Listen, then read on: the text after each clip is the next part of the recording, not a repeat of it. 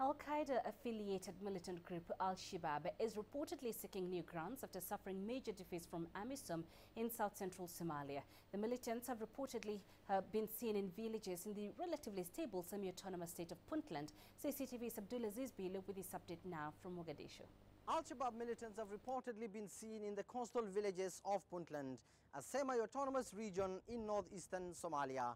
Locals say that the militants arrived in small boats, while Puntland authorities say that the militants were accompanied by foreign fighters.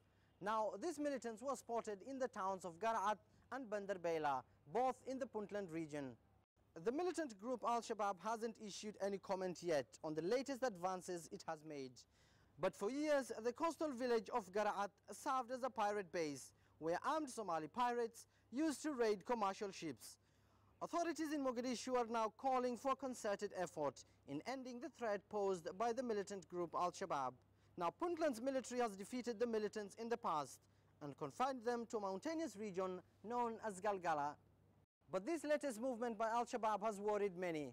Puntland's coast lies near Yemen, where conflict is raging and Al-Qaeda remains active there. Abdulaziz Bilo, CCTV, Mogadishu, Somalia.